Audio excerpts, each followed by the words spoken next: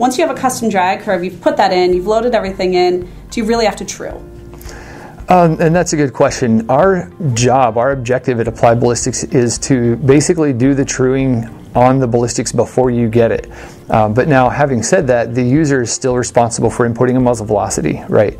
So the truing, the only real truing that we anticipate the user to do is on the muzzle velocity. So once you true the muzzle velocity, if you don't have a good chronograph, the benefit of the custom drag model is that you should not have to true it beyond that.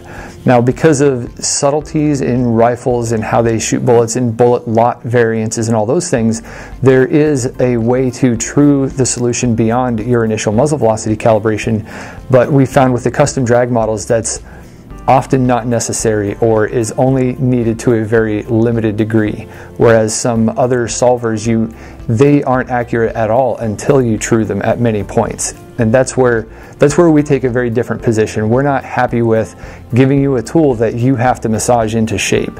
We want to give you a tool that if you give it a couple key pieces of accurate information, you'll hit your target on the first shot. That's what we're all about, is getting the first rounds on target.